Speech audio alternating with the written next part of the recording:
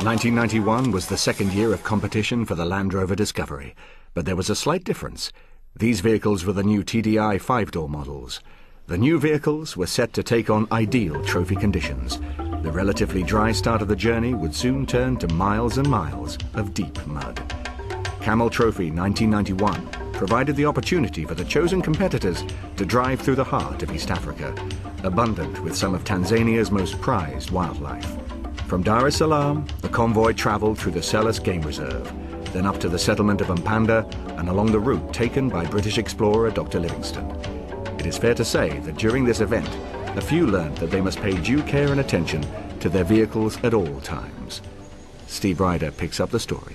The long convoy trailed out of Dar es Salaam past an estimated 500,000 people. And for the teams, the amazing size and enthusiasm of the crowds lining the street en masse from the city was to make a lasting impression.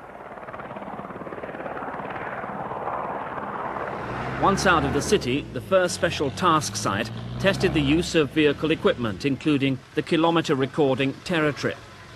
The Japanese team were the first away on Task 1, leaving the Turks to ponder over the instructions and their training as they waited to start next. There's a high bank on the left, little corners, and on the right-hand side there are big ones.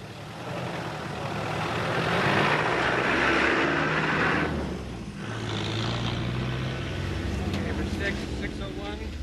Watch out for 3 big holes on it right there. Yeah, right there. There's 1, there's 2, there's a 3rd one right here. Here we go.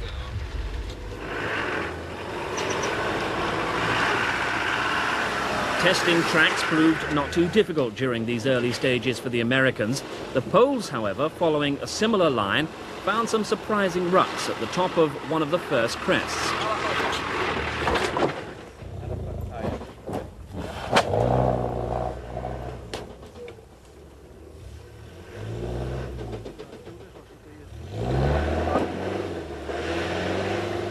This navigation and terror trip exercise is not about speed, but about covering set distances at steady average speeds, taxing nonetheless.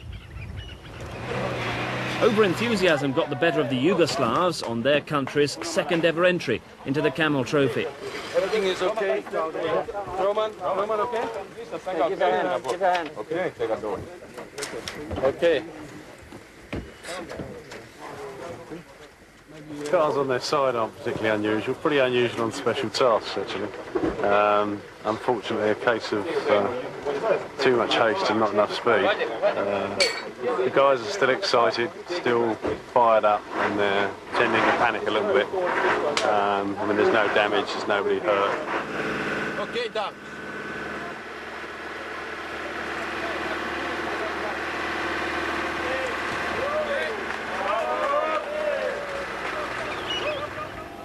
Still with only hours of sleep to fortify them, the convoy made its way carefully through the eastern perimeter of the Selous Game Reserve.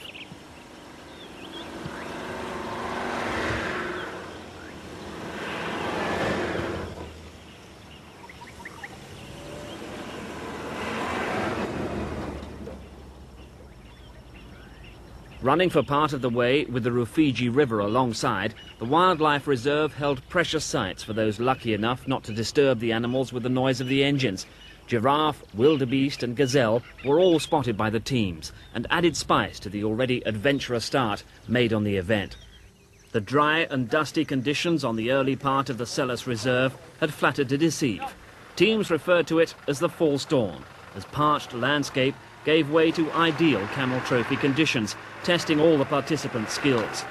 Winching and towing rescue operations continued through the day as teams suddenly started to feel jaded. That, however, didn't stop them. The Japanese carried on as if driven by robot power. By now, the clay had been replaced by soil the consistency of coffee powder. Mixed with frequent showers, it became quicksand, which slowed man and machine dramatically.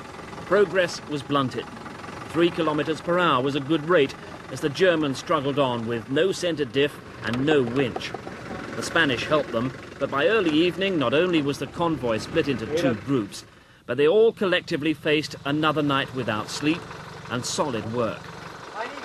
The teams laboriously laid sand ladders across long bogs, working until sunup, inching their way forward, as half a metre of sand tracks were laid, pulled up and laid again to take 4 team vehicles across at a time.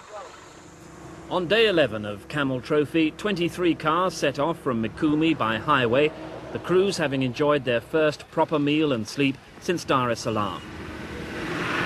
So the organisers and teams were happy with the prospect of regrouping, and here were executing a safe water crossing.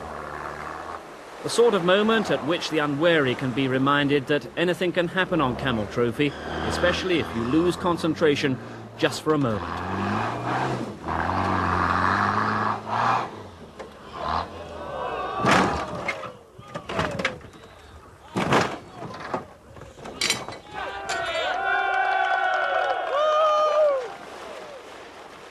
The cheers turned to concern as Ian Chapman rushed forward to the day's crew.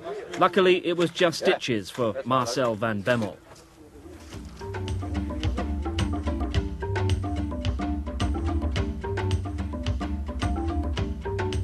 By now, with less obstacles and the border with Burundi in sight, the mood of the convoy heightened. They are feeling so elated now. They're feeling this sense of achievement, that they're close to the goal, to Burundi and the final task areas. They're now starting to think more about the final special task rather than the hardships that they've endured on the convoy section. They're getting excited. There's a great atmosphere amongst all the teams. They've all been working together really, really well. A little bit of disappointment they haven't seen as many wild animals as they'd wanted, you know, the odd giraffe for breakfast and things. But you know, there's this tremendous mood in the camp now as we move into Burundi. In the knowledge that it was the penultimate task, teams really worked their Land Rover discoveries hard. But of course, for those at the top of the competition table, Austria, United Kingdom, Turkey and France, it was to prove a tense final few hours.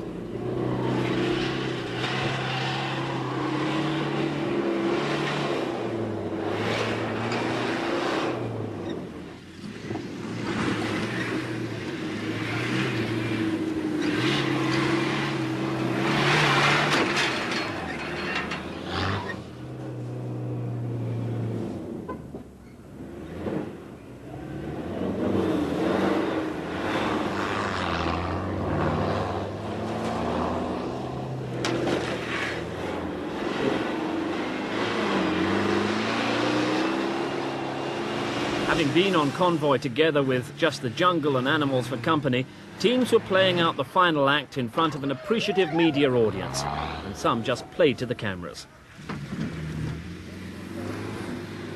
Others were simply showing off. The French managed to fly with style and keep up their fight in the competition section. The British team of Street and Dre were fighting for first place in the Camel Trophy competition section, but they completed the task too quickly. The Austrians, they scaled the mountainous logs with a calculated indifference. But the big award for the amalgamation of all the points was still to come. The winner of Camel Trophy 1991 and the team spirit vote. The team